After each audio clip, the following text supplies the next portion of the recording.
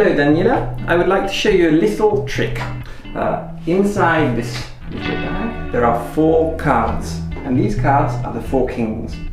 But I have a prediction. One king is a little bit special. Now the kings are kings of clubs, kings of hearts, kings of spades and kings of diamonds. I would like you to choose any king you think of. Okay, which king do you think? You can tell me. King of hearts. Hearts.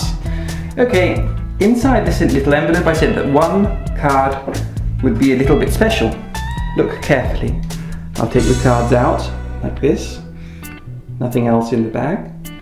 And as I said, one card is a little bit special. You could have named any king.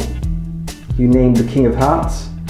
And the King of Hearts is the only one turned round. But that's not all. I was so sure you would choose the King of Hearts that the King of Hearts is the only red card. Hello Manuela, I would like to show you a nice little trick with these cards.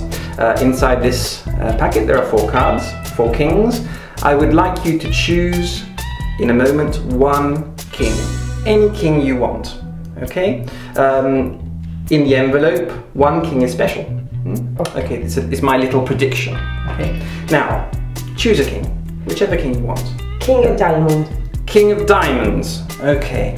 Now, as I said before, inside the envelope, one king is a little bit special, and it's not any king. The king that's special is exactly your King of Diamonds. And as before, I was so sure it would be the King of Diamonds that your King of Diamonds is the only red card.